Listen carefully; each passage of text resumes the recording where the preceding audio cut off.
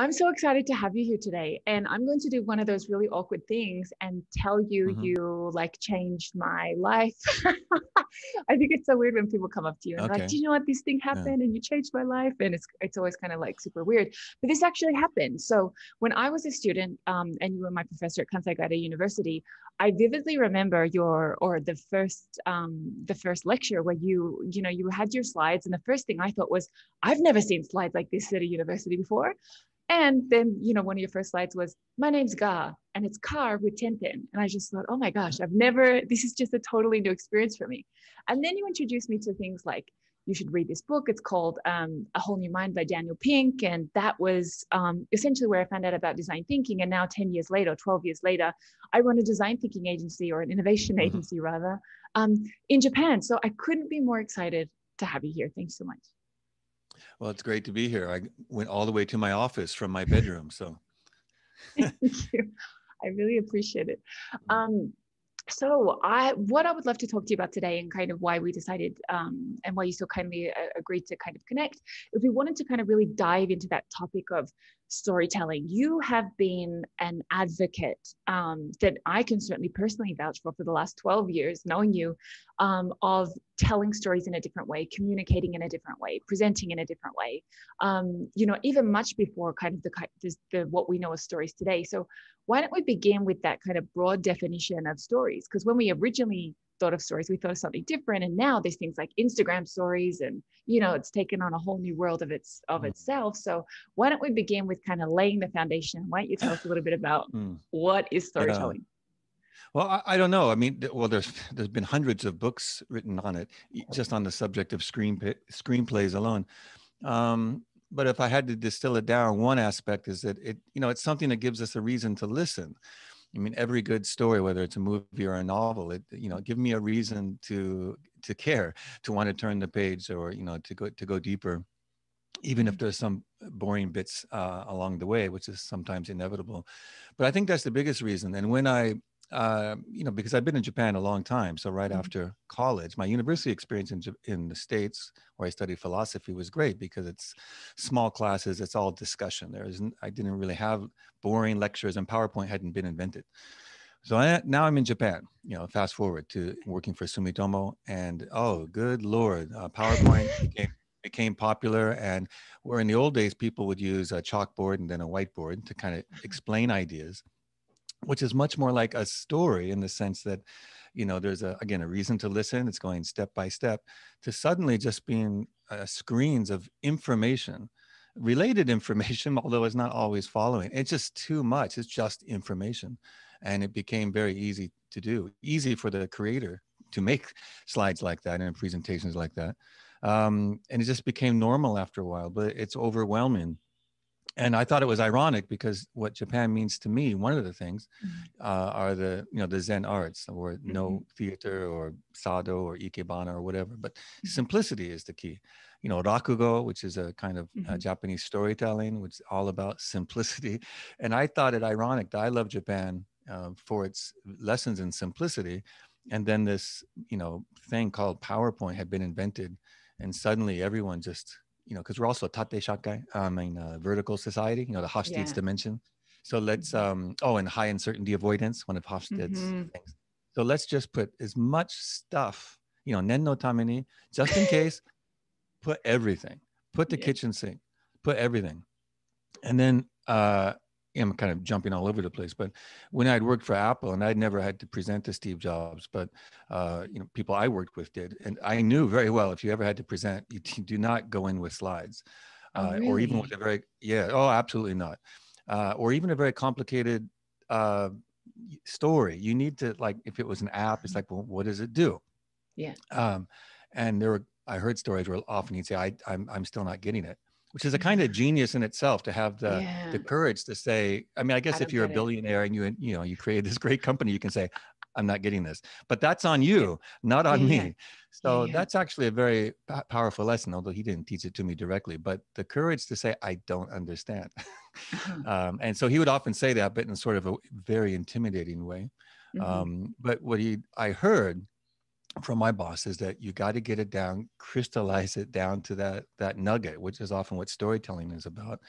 And then if you've got the interest of this person, in this case, Steve Jobs, but it could be anyone, then you can unpack it as they're asking questions. That's sort of the same idea when you go to pitch for VC, like in the Silicon Valley, is that not 20 slides of all this great stuff you're going to do, which you can't see the future anyway, but really drill it down to its nugget, to where you want those venture capitalists to interrupt you, like, well, wait a minute, let's go. And then go with that. Now you've got them. That's the whole point, is to make them care. And then, at least when it's pitching, man, it's great if they're asking the questions. But always in Japan, almost always, it's just let me put an hour worth of material in 20 minutes and just ram it home.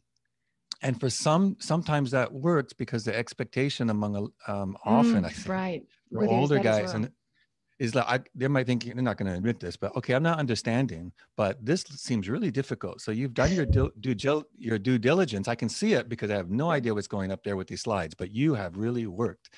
And then I'll let one of the younger people handle it. But again, that's sort of an emotional thing too. So if you're too, this is a case of Japan, if you're too slick, if you're really too like polished of a communicator, it depends on the situation. But if you're too slick and then your visuals are too simple, well, I don't think they're too simple, but this person sitting there is like, well, wait a minute, anyone could have just put that simple chart there. So I want to see that you've really, really worked hard. So in that case, you just have to know your audience. And in that case, you still try to simplify as much as you can. Let's say your slides might be quite simple and really targeted, but maybe you put just reams of everything in the handout, which is also sitting there. So if Mr. Tanaka says, well, what about, 9090? Oh, that's an excellent question. And that's on page 45. So let's take a look at that. Rather than just that. That's like the idea of you can separate what's, that almost you have, these kind of two tools in a way. So you have like your screen, which you can keep simple, but then that kind of ganbarimashita, look, I did my due diligence, I did a good job, you can put that in a handout, which I found that so funny that's really like the Japanese love to have things in their hands, even if it's the slides that are on the screen, they're happy. Have you found that? It's so strange. Yeah, no, that's absolutely true. So, and therefore I don't like the I don't like the idea of iseki nicho, because you kill no birds actually. So yeah, they can be different things. It's very normal these days for them to be the same thing. So, 8 lines of text or maybe 20 lines of text. And then I've got the same thing here, which is easy to do. But yeah, I'd rather, and in fact, you could just throw slides away, no slides at all. Everything could just be the document. Right. And I think it's actually, that's what I advocate more and more, whether it's pitching or just coming in to share your idea, have a really great visual, maybe nicely printed up, easy to navigate, that you can take people through. But then I think you should stand up when you do this. You should have a whiteboard, because you can fake, slides, even if you didn't make the slides. It could be, well, as you can see, I don't know what this is, but if you're really explaining something, you can, again, there's the handout for the takeaway and for more detail, but I can get up and pop in the pen, and it's like this. And that's something that Apple, and I know in Steve's office, of course, everywhere, even my office at Apple was 100% whiteboard. The material on the walls was whiteboard, everything. People were always sketching things, even though it's, a lot of computers there and tech, obviously, but people explain their ideas using whiteboards. That's a much better way. So it's always case by case, but if it's just, a few people in a room, even 10 executives in a room, I would give them a handout and then go in there. And when it's my turn, I would stand up, because I think that's respectful, and also gives you, some, it's just lazy to sit down unless they insist on sitting down. Then of course you can sit down, but just stand up and go to the whiteboard and tell us your story. What is this product or this new idea that you have? I love that. So, Garr, you wrote the first book that I read of yours, Presentation Zen. You actually published it on my birthday, December 17th, which is why I remember. Oh, really? Yes. Yeah. 2007. 2007. Yeah. So, Presentation Zen, you published in at the end of 2007. We're now 2020. A lot's happened in that time, especially right now, right? Where streaming live from each other's offices.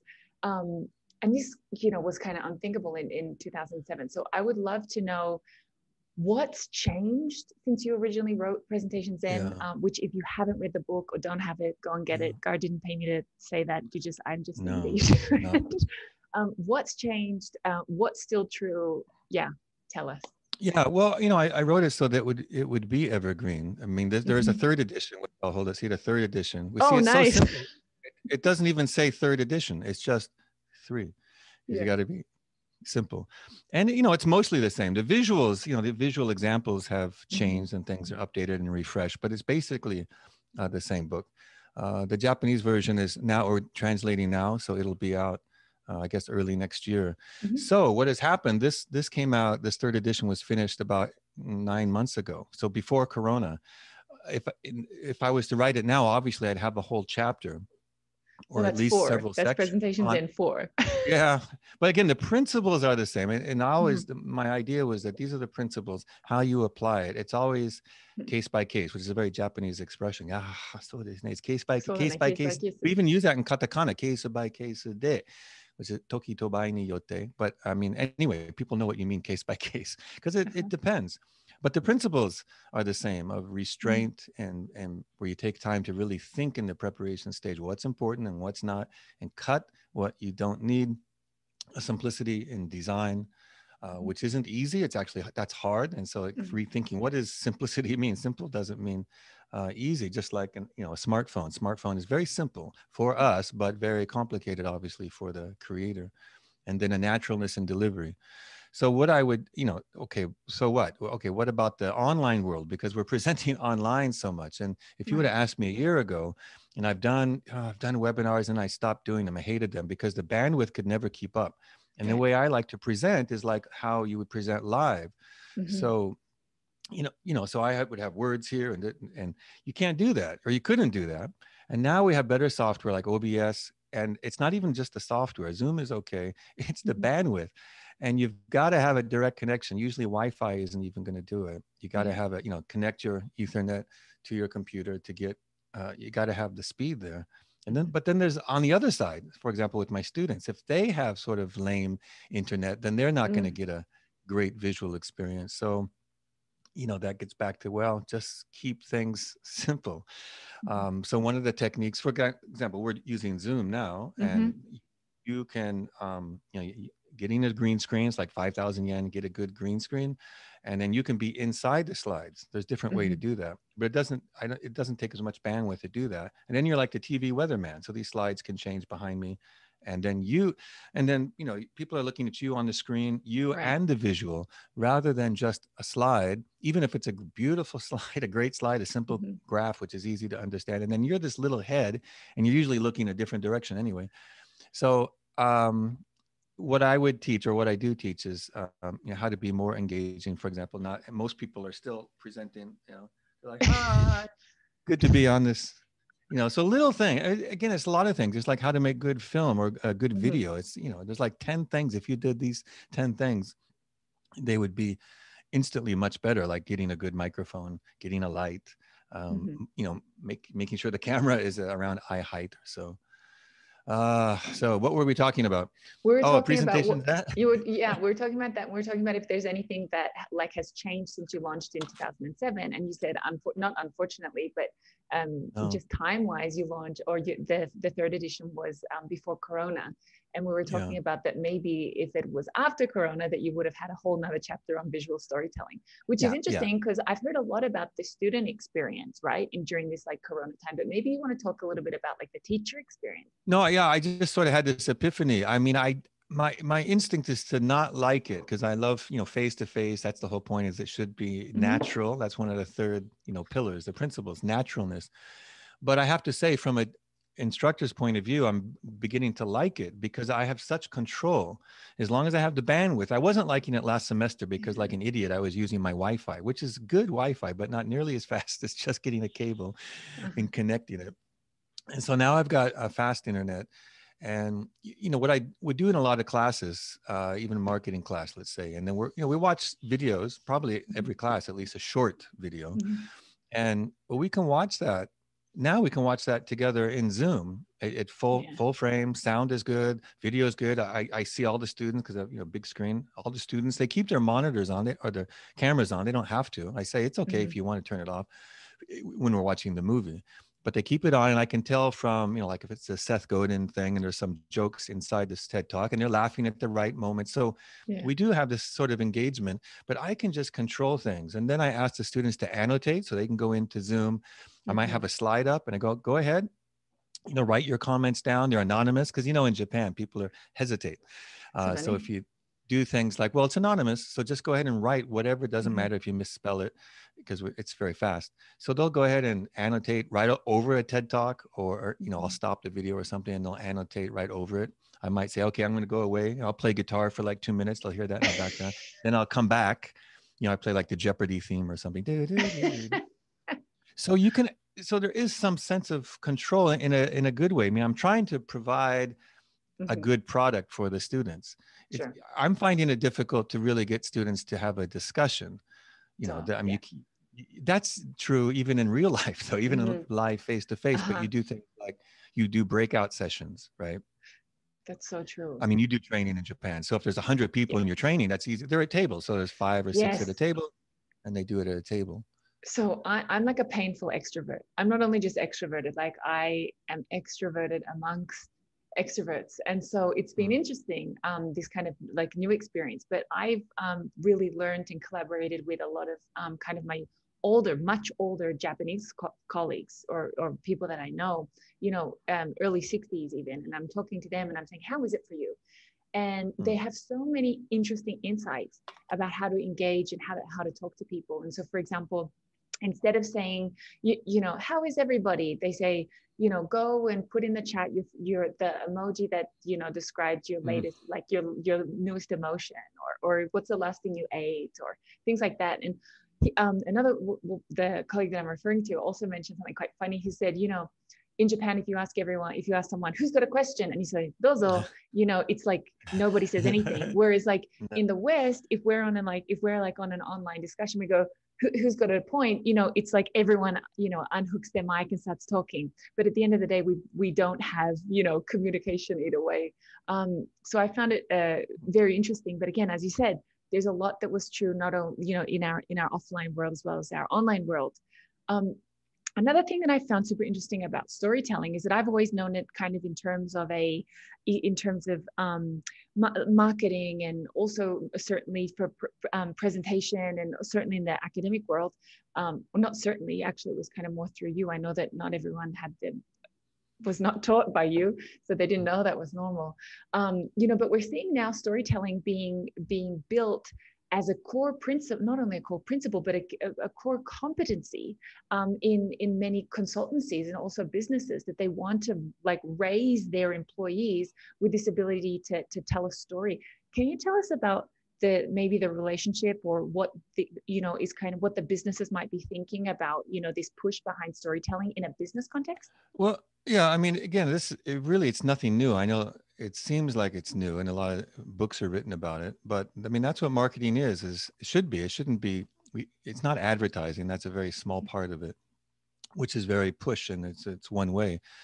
And also it's the idea that marketing is not just for the marketing department. And some companies might not even have marketing departments, but it's everyone's responsibility. And you see some CEOs are like that. I mean, Schultz, I'll just use big names because that's all I can think of this early in the morning for me. And then so obviously like Schultz at Starbucks was a story. I mean, they sell a commodity, coffee, but you know, Steve at Apple, who was a great marketer, but he looked at it as, you know, it should be everyone's job. I was a little shocked because we get these MBAs coming from, you know, Harvard and Stanford, and they weren't necessarily Apple. They didn't know the Apple history, and they didn't really know the brand. They just, I mean, it's great to get a high paying, cool job, you know, at Apple or Google or whatever. But I think it's important that every employee knows, you know, there's the history of the company. It's, you know, origin story. You need to know the origin story of the company, but also what the company stands for. What is the why? And so in that sense, it's not just, you know, the domain of the marketing department to push things out, but every employee that interacts with the customer should know that. It doesn't mean, storytelling doesn't mean, oh, here, dear customer, you got 5 minutes? I want to sell you something. It's not it's not evangelism in that sense. It's Mm-hmm. just that you live whatever the brand promise is. And this is the problem with some companies. I think Nordstrom in the States is a company that does a good job at this. I haven't been in the States a long time, but a lot of companies that, like, say, retail companies, they might have great product, but then they don't train the people who actually interact with the customer very well, Mm-hmm. or they don't pay them well, or something like that. And so, of course, that the brand story is all great right down until it gets to the customer that it dies, right? Because they didn't invest in that person. In Japan, that's, that's not so much a problem because customer service is like, I think it was invented here, at least in Yeah. some industries, maybe Yeah, not in absolutely. banking, but in some Yeah, industries. no, absolutely. And also we see in the Japanese context that that there's not this, you don't join a company as a marketer and stay a marketer. Often you join a company and you begin in one role, and then even with their Shinyu Shain program, you go through the company. So, you're educated really on what the company is. So that kind of who we are, that, even how they introduce themselves, Toyota no Tanaka desu. They're like, I Hmm. am the Toyota's Tanaka, so Yeah. they embody it. But at the same time, when it Yeah. does come to that, a compelling story, we don't think of the Japanese. When we think of beautiful design, we think of the Japanese, but when it comes to a compelling story, we don't think of the Japanese.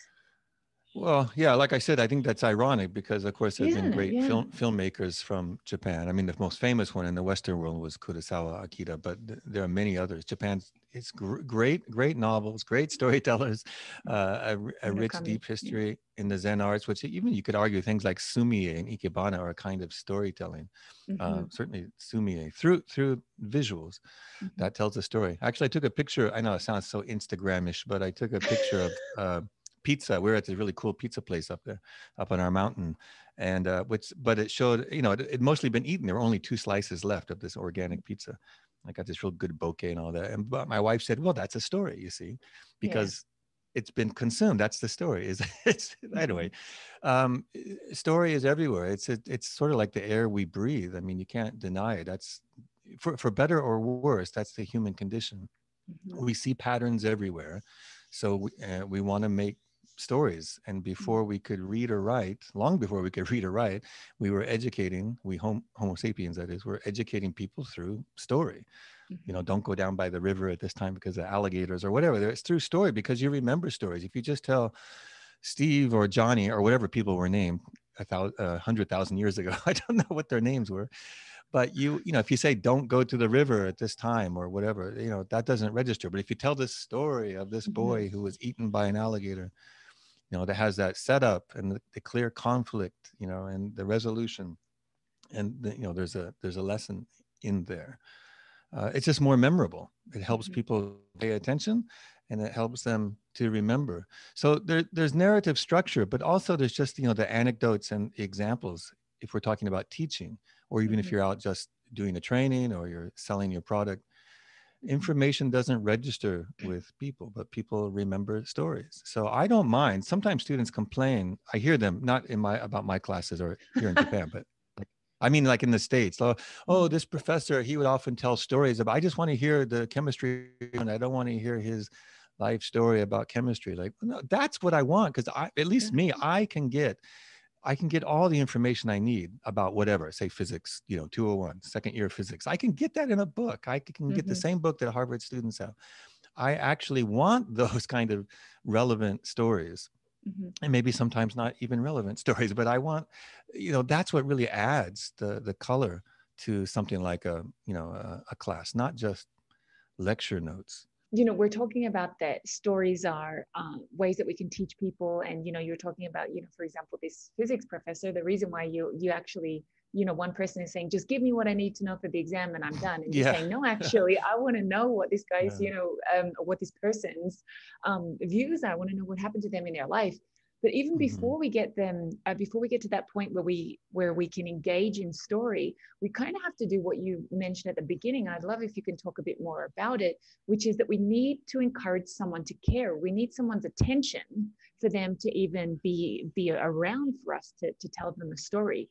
How would you, with so many things that have been changing, and if we think about that, there's a million messages coming to us at any one moment. Um, how do you think that we might be able to tactically encourage someone to care, or develop that empathy, that connection with them to care, so we can get their attention, get them to care, so we can tell them a story? Yeah, I think I can't remember names now because nouns go away. But anyway, there was this famous guy who I think he called it what's in it? WIFT, what's in it for them? This is like, presentation 101. Is that right at the beginning? You have to get them to care, you have to let them know what's in it for them. Or in other words, the why. Why is this important? Why you should care, why you should listen to this. And even if it was something, like it could be any kind of class, history, Japanese history class, let's say, that, students have to take different requirements that they might not want to take, but they're in this Japanese history class. And why is this important?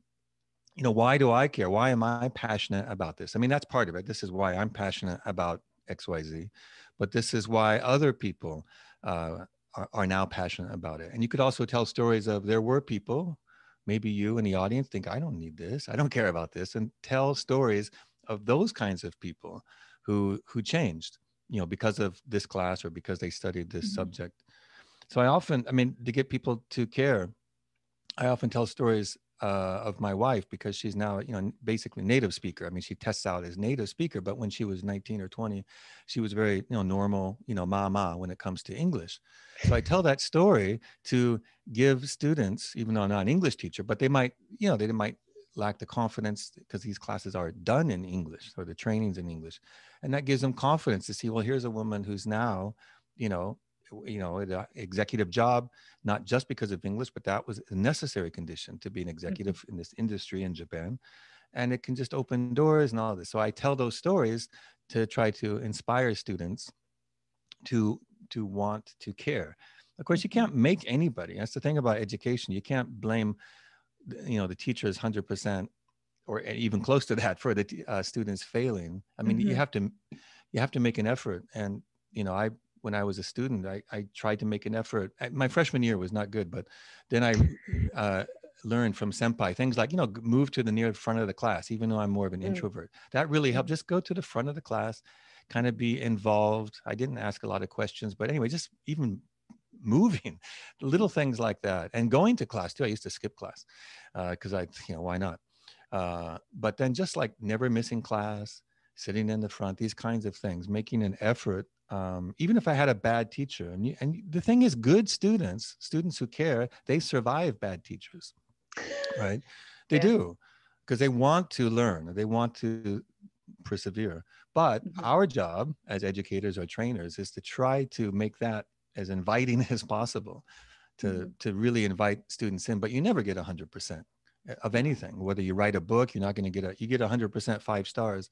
You want 5 stars and you want 1 stars, right? Because that means you don't want an average of 3. You might want an average of 3 would be great if you had a lot of 5s and a lot of 1s. Yeah, and then ones. But if you have a lot of 3s, it's like, well, who wants that? So we should make an effort. I might be going all over the shop, but because you want we need to do what we can to make our classes inviting. But you can't get everybody, even though we try as hard as we can. And when you're talking about, that getting people, that getting them to care, that that initial connection, that human connection, that often begins with something that often we can't even really have a lot of control over, which is that trust element. How do I, do I trust you? Is there, do you look trustworthy? And so if we thought about the role of trust in storytelling, what's the significance of building trust in storytelling? And is there anything that we can do to change it? Well, I mean, I don't know. You didn't give me this question, so I hadn't have time to think about it. That's a very deep philosophical. Building trust.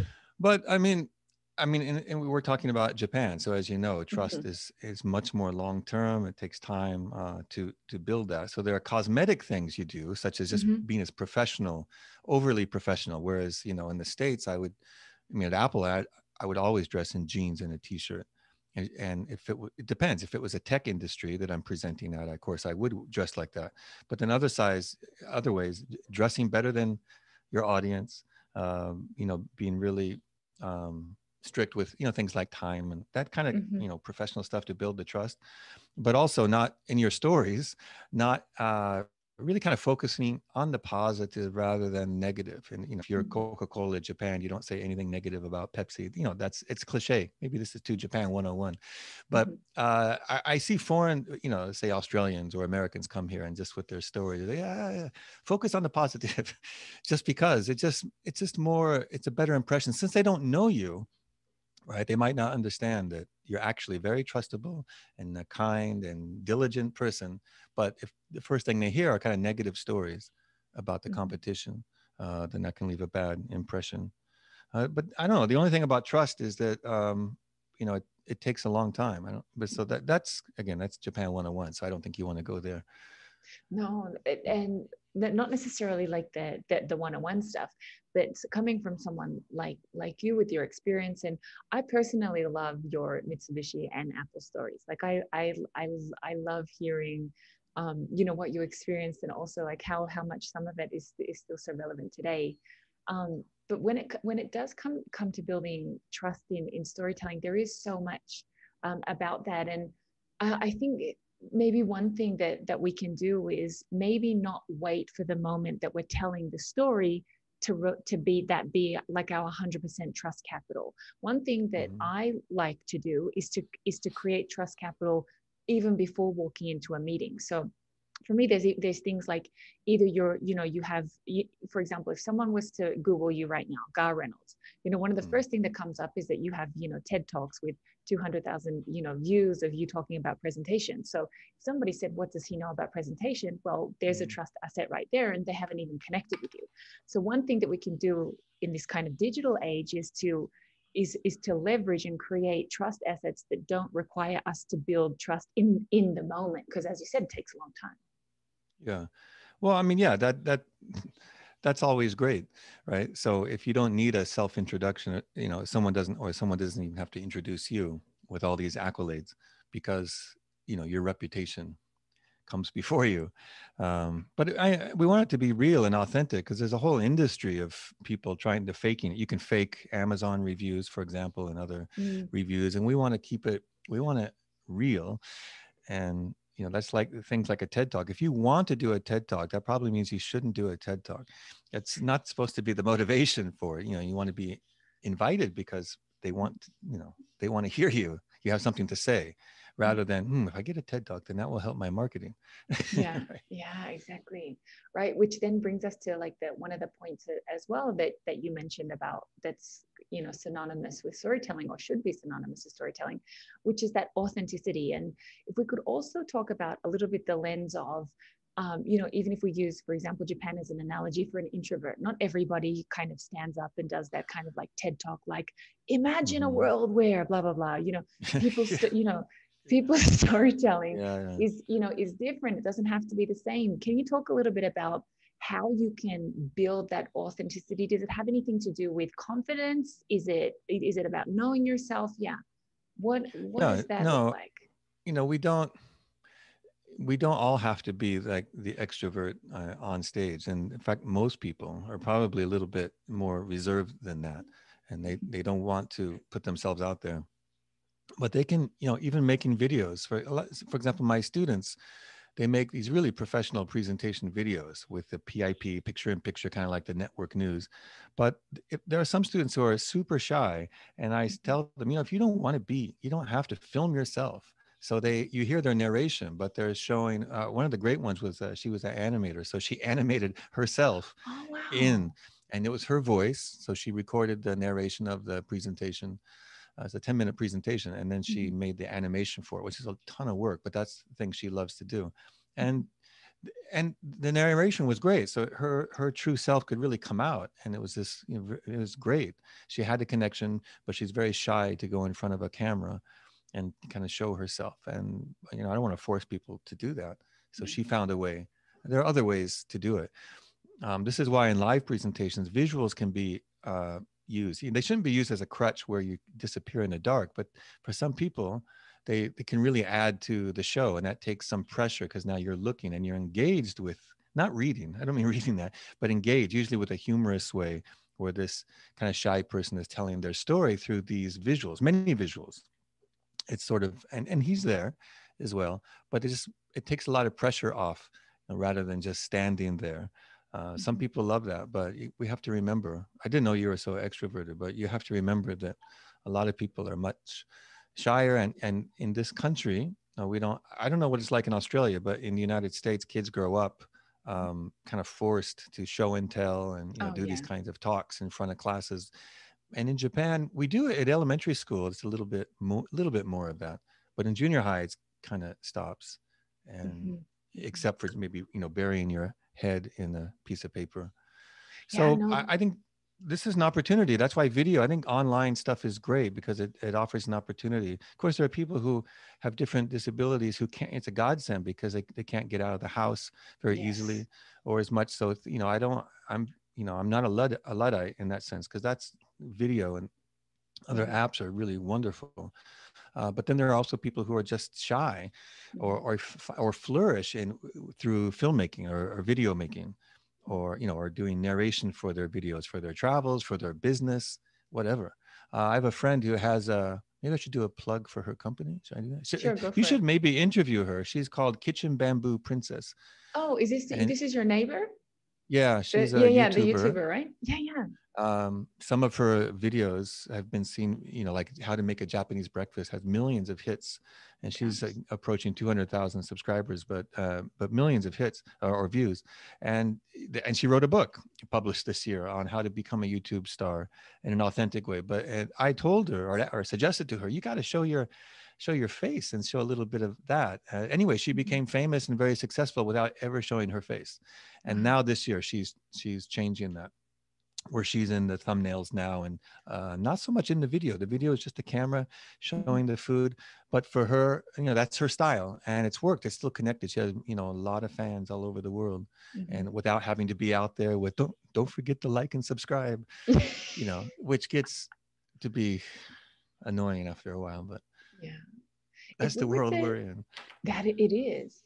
And if we were to kind of also take that kind of same theme and then apply it to kind of a business context, I know that there's a lot of people that listen to this that are doing client presentations, or they're doing presentations internally.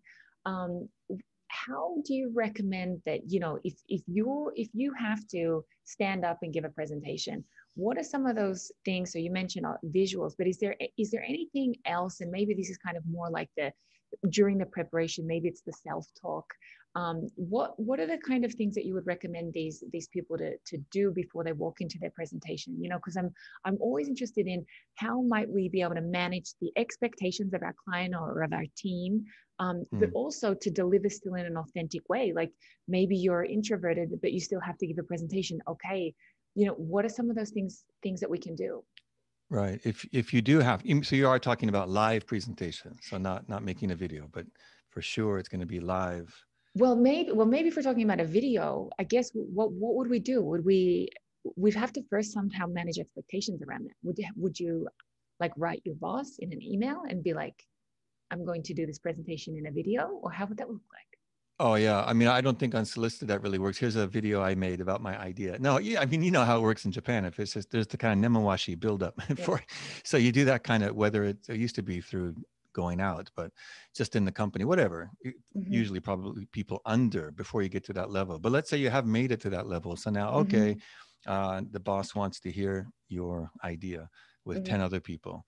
And in that case, well, in that case, if the sort of nemawashi has been done, the pre sort of building of, I don't want to say consensus, but just a little bit of buy-in, then I think you could do a video. Actually, the boss might appreciate a video, but you can't just say, here's a video I made out of the blue. But I think you could. By the way, I'm thinking about this for the first time. But in a way, that's more efficient in terms of time and getting people together. And again, it's not out of the blue. He or she has said, "Yep, I want to see that." And in fact, if I were a boss, I would initiate that. It's like give them say, you have okay, everybody. I mean, I think Recruit does a lot of kind of cool stuff around this, generating ideas. And they have people work in groups, and then they have some sort of presentation and taikai in the company. But you could do it this way where, okay, you know, your team is going to make a professional video to explain your idea, and you don't need any special equipment. If you even have an old crappy iPhone 7 like me, that's professional. That's professional grade video. I mean, if you have a mirrorless or a DSL, that's great, but you don't need it, and you don't need anything but iMovie. So you could do that. What about expectation management for a second? So this is now like what for me, like now we're talking about this boss thing. What about expectation management? So I'm obviously, you know, team simple slides. You know, I'm team, you know, telling your story in a compelling way. But at the same time, lots of us that are presenting to Japanese audiences, you know, there is that gap. Is this kind of like a give and take thing? Like assume, because you know, it's almost like in a way we're assuming this is the right way. We're assuming that, you know, presenting in this way is the, you know, is the better way. I think it's the better way. But is there a way that we can kind of, as professionals on the outside, and it's not even if you're Japanese or foreign, it's just if you're presenting in a different way, then, you know, what's kind of the standard if you want to encourage a more engaging, a more interactive presentation experience? Is there little things that we can do along the way that might open the door to our audience being a little bit more open to this kind of new style of presentation? Well, I mean, again, like I said before, is you have to know your audience. And if it's say banking industry, they're very, you know, set in their ways, and they're used to very, you know, data intensive, well, data, just even text intensive, just lots and lots and lots of information. So if you're doing something different, especially in a training situation, it's more like music. I mean, it's like Beethoven or something. Sometimes it's really beautiful and there's lots of empty space, but other times it's just lots of stuff. So, you know, just have a variety. So no one can say, well, you didn't hit me with a lot of data. Oh, we had a lot of data, but then you have to give meaning to the data. And there are a lot of examples of people who present with lots of data, like the late, great Hans Rosling, who did these TED Talks, who had tons of data, even co-invented the software, that Gapminder. But you can't say that's a lot of visualization of data. And yet you can also present it in a very engaging way where he told stories, he used props to, you know, to build things, to show, well, and he used to run around and like follow the bubbles moving on the screen and everything. Yeah. I mean, he did that. You know, you don't have to follow any textbook way of doing it. I think it's more important to be authentic, but you do have to deal with this expectation that, you know, what I expect, you know, from senior people, often what they expect is just to be hit because they're so used to it. And it shows, again, as I said before, that you were diligent. So what I do to combat that, for lack of a better word, is just, I know that's happening, but I also know the expectations. So I do very simple visuals that complement stories and things like that. But then, and there's breakouts, and then there's discussion, and then I'll hit them. There's more, there was still really easy to understand slides, but there's data in there where you have to go slower and explain that. And then do a handout with a lot more data. So it does show still that you're serious. You can't just do the whole thing where, you know, it's just images. Yeah, no, that really resonates with me, that idea that it's, you know, it's not about this like one shot of success. What you want to do is, you know, you want to connect with people on different levels. As you said, some people are looking for data, others are looking for story, others are looking for finance, others are looking for, you know, from an advertising lens. And so if we can create a story, like you said, like, you know, almost that we're creating music, if we can find a way that each person might enjoy a part of the song or a part of the show, that's probably where we might be more successful. But still very much managing those expectations while being authentic. So that's for me, kind of. At the end of the day, I mean, you as a presenter is still what they're buying in a way. I mean, certainly this is true with VC. And if you ask any venture capitalist, they will say, I mean, I've got a couple of friends like Guy Kawasaki who used to do that. David Rose is another one. He's called the pitch coach out of New York. But he would say, at the end of the day, what I'm buying is you. I'm investing in you, this woman, this man, and your ideas. And so, of course, those other things are important, whatever the details that this client expects in a deliverable. But it's also how you present it, and your true self, your authentic self needs to come across. And so it doesn't mean being perfect or slick and all these things, because people are suspicious of that. I'm suspicious of that, right? So again, you have to show that you've done your due diligence. And so, like I said before, you might have handout, might have just, wow, I can see through the handout that you have, but the actual live talk is much more engaging through questions and discussion and maybe simple, well designed visuals. And so it sounds cliche to have, well, they have to have a good impression of you, but they do invest in you or believe you as a person. You, Brittany, must be what they are. No, that's true though. And, you know, and people, and as much as, you know, this is true in Silicon Valley, this is equally true in Japan. There is this, you know, innate, you know, oh, well, if blah, blah said it, if Tanaka-san said it, I've done business with Tanaka-san for 20 years, then all right, just go ahead and do it. So there is certainly this, the human element or that personal element is still very much, I would say, true in Japan as well. Yeah, absolutely. Even though, and I hate to quote Steve Jobs all the time, it's just the CEO I know the best. And he, and Guy would use this word too, but Guy Kawasaki's actually, he's very nice. He's very nice with people. But anyway, Steve Jobs used to, and I think a lot of people are like this, a lot of CEOs, you're either a bozo or you're not. And he's always, and you are a bozo until you prove otherwise. That was his default. Right. And I don't know, that's not my default, but in a way, we're all kind of doing that. I think even in Japan, we wouldn't say bozo, but are you trustable? Are you in, you know, do I want to let you into the in-group eventually because you're a trustable vendor or whatever it is? Yeah. But even at that level, you know, even I mean, who can be the highest level? We'd say going into a meeting with Steve Jobs, he's going to buy your company for 500 million, let's say. Okay, right? Yeah. He doesn't want to see spreadsheets and all this stuff because they've got that anyway. So he's looking through the bozo filter. Are you bozo or not a bozo? And so they're a little, I've heard this, they ask, I don't know if this is true, but he would ask really weird questions just to see if you're going to go with like a bullshit question. And are you going to give a bullshit answer? Or are you going to say, that's a weird question? Yeah. Right. That's true. There's another thing that I've kind of noticed, and I'd love your opinion on this in Japan, is that I've often found full spreadsheets or crazy slides actually founded in fear of either my job or my boss's reputation or whoever, but there's a lot of fear driving the conversation. And when we allow fear to drive a conversation, it comes out. So when we go to our client and we present these slides that have been built with PowerPoint and fear together equally, you know, and we say, this is the slide, the client is looking at it and sure, they might say, yeah, you know, you've done your due diligence, but at the same time, maybe they're thinking, oh my God, I don't get this. And they wouldn't say that, right? You know, and they think, I don't get it. So you want to make your client feel connected. You want them to trust you. You want that connection. You want that humanness that exists between you when you tell a story. But if you're driving that with like fear-based, you know, data and slides, that's gotta be an obstacle, doesn't it? Yeah, I mean, I think you want your clients or your students to feel smart, just like you choose your friends. I don't mean to lie or to deceive you, like a parent might. You're the best singer ever. But you want someone to make you feel better than just being by yourself. And what goes with students, it goes in business too, is that, you know, I understand what you're saying, and I appreciate that.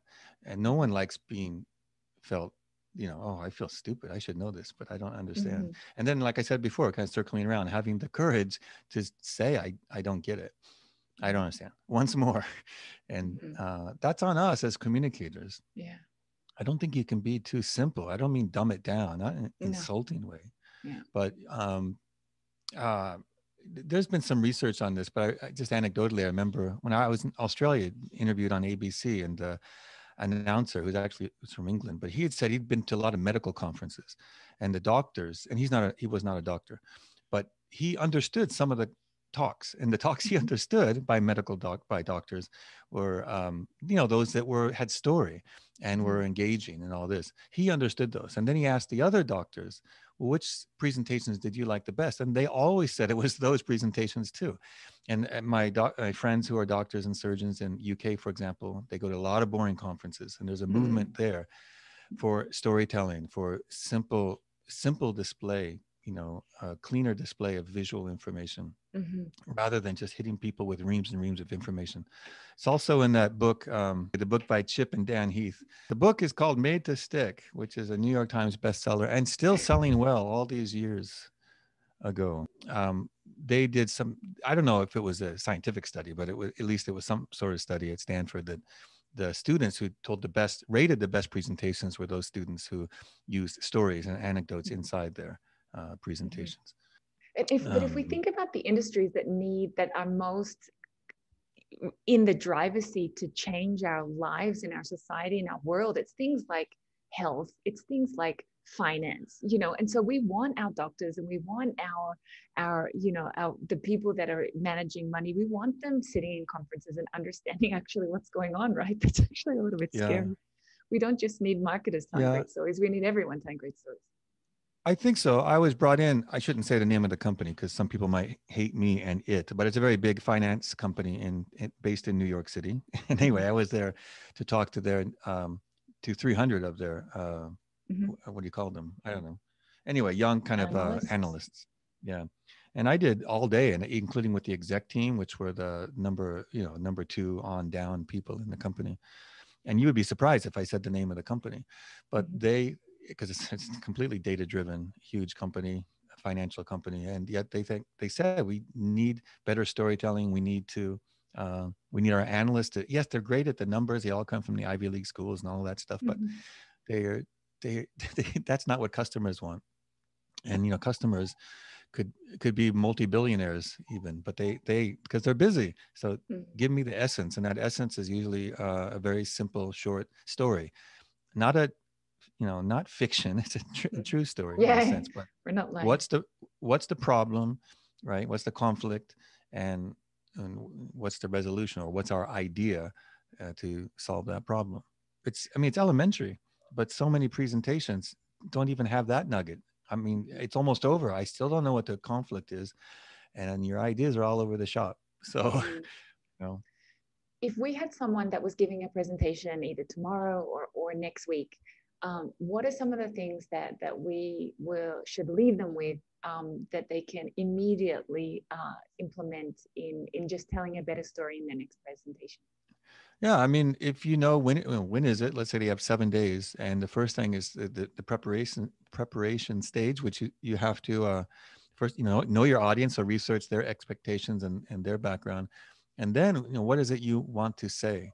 What's the I often say the elevator pitch, but let's say you have 20 minutes with them, but imagine what if you only had 1 minute with them? What would you say? So start there, get it really right down to your essence. This is what I want to say. This is my, not even a 1 minute. Like when you make a movie, like in Hollywood or any movie, there's the log line, which is what's the one sentence? This movie is what in one sentence? Of course, it's bigger than that, but you got to be able to get it down, whether it's a product or just your idea. What's your idea? Here's my idea, or here's what I'm pitching in one sentence or two. And then build it out to a short 1 minute presentation. And then you can do the 20 minutes, maybe three major things you want to hammer inside this talk, but keep it at the essence. And if you have 20 minutes, you don't have to talk for 20 minutes, right? That's where you try to get them into discussing, as people don't want to just listen for 20 minutes. Rarely has that happened. I mean, you want them, as I said before, you hope they interrupt with questions. Absolutely. And if I were to, I have to be very respectful of your time, but I have 1,000 more questions. But if I were to ask you one question that is constantly being fired at me, training in Japan and presenting in Japan, and now I would love your view on this, is humor in Japan, yes or no? Oh, yes. Jokes, yes or no? Well, not joke, like this guy walked into a bar. That doesn't work. There's culture and there's cultural stuff. So even though I present, and when usually I present in English almost always. And it's just, I go to the Kokuritsu Daigaku and the international companies, the multinational companies. So English is okay there. But yes, if that's natural to you, again, not humor at anyone's expense, unless it's yourself, your own expense, fine.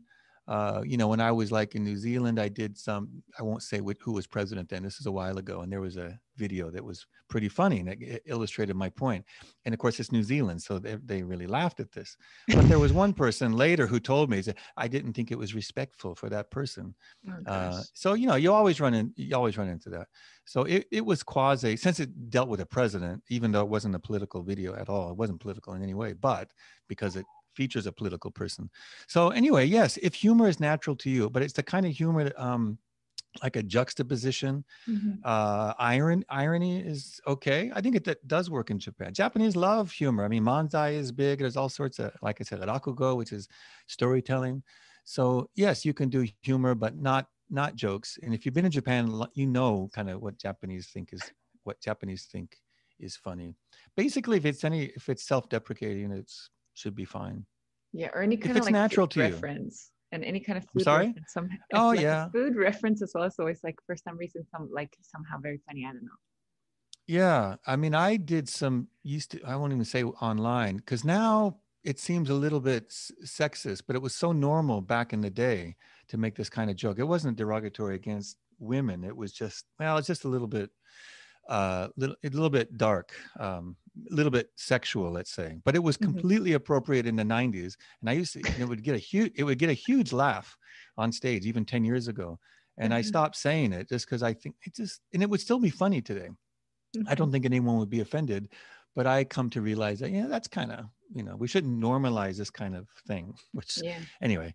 So things do change, but I gave you a very long answer to yes, humor. Of course, people are emotional, and there's no, I mean, look, if it's a funeral, that's a whole different thing. So maybe not there. But even then, I think that would be, look, it just depends on the situation. If that person would appreciate that kind of, or not. Because you often do see jokes. Not jokes, you know, not jodan. So that doesn't work. But irony, and just kind of sharing your own story through visual, like maybe a funny picture that's relevant of your childhood or something like that. Those kind of visual things, or ironic. I'm trying to think. I can't think of an example offhand, but let's just say you could do something like, I'm really good at cleaning my office. As you can see, I have a very clean office, and you click, right? And it shows your office, which is like the messiest office in the world. Okay, that's not exactly high level humor, but that would get a laugh, right? Because it's obvious that you're being sarcastic. And also another one of your killer jokes is like when you say, okay, and imagine a boring presentation, and then you say, hopefully not this one, and everyone goes, ha ha ha, that kills every time in Japan, like when I've seen the videos. Yeah, that kind of thing. And then giving a joke, you know, you say something and then people laugh, but maybe not great, and then you can say under your breath, you can just say, that was a joke.